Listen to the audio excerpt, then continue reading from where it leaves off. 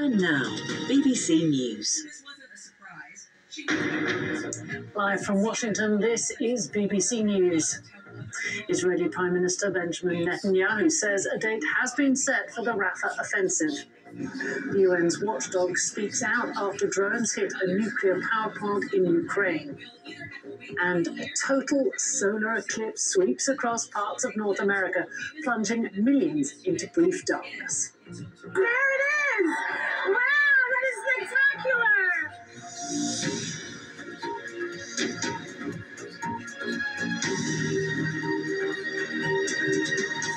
Hello, I'm Michelle Fleury.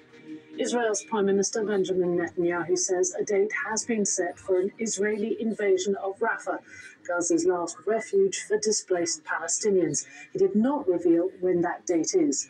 Mr. Netanyahu said invading the area is critical in order to reach his country's goals of releasing all of the hostages and destroying Hamas. However, as many as 1 million people are believed to be sheltering in Rafah, more than half of them children.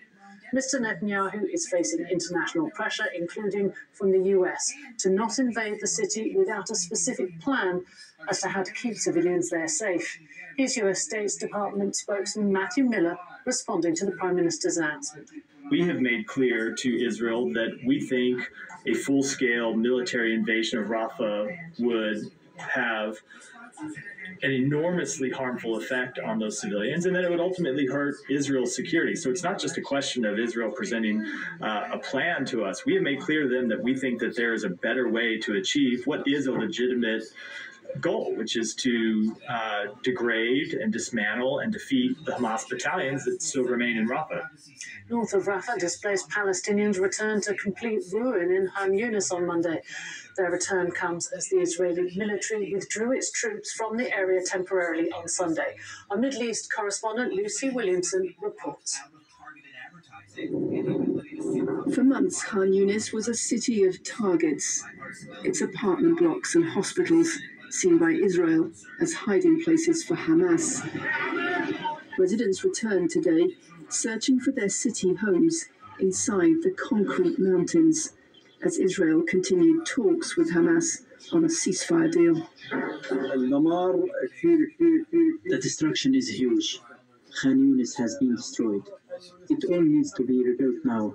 It's not suitable for animals to live in, let alone human beings. I wasn't expecting this destruction. Our biggest request is that they withdraw from our land. It's better for us to have tents on the rubble of our home rather than being displaced. Hamas launched rockets from Khan Yunis, the army said, even as its troops withdrew. It hit back with airstrikes. Israel's Prime Minister has promised total victory in this war, but Hamas is still fighting, and the withdrawal leaves just a skeleton Israeli presence across the middle of the Strip. This is being presented as a temporary tactical withdrawal, and that buys Benjamin Netanyahu more time under American pressure to agree a ceasefire deal and pressure from his own cabinet to keep the war going. He's framing this as a pause, not an end in the fighting, keeping both foreign and domestic allies on track. We are working constantly to attain our objectives. First and foremost, the release of all of our hostages and the achieving of total victory over Hamas. This victory requires entering Rafah and eliminating the terrorist battalions there. This will happen. There is a date.